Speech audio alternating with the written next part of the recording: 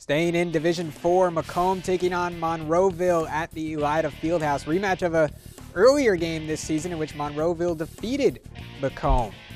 Jenna Huffman comes away with the block. Monroeville saves it, then McKenna Babb coming away with the kill. McComb out to the early lead. Now tied at 6. Panthers serve. Nice dig here by the red and black, and then Molly Leppelmeyer hits it over and down as McComb takes the lead. Now McKenna Babb. The set goes to her. She's blocked once, but Huffman able to save it. Set for Babb again, and this time it's down for the kill. As that one works out for Babb. Good to see her back out there. She was injured earlier in the year as well. Now McComb sets to Leppelmeyer on the wraparound. Huge kill, but Monroeville gets the win in 5 sets.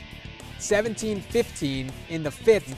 Monroeville the victors. So they're going on, and they'll face Jackson Center Friday, 4 p.m. at Wright State. Meanwhile, Tuscarawas, Central Catholic, and Waterford meet in the other state semifinal.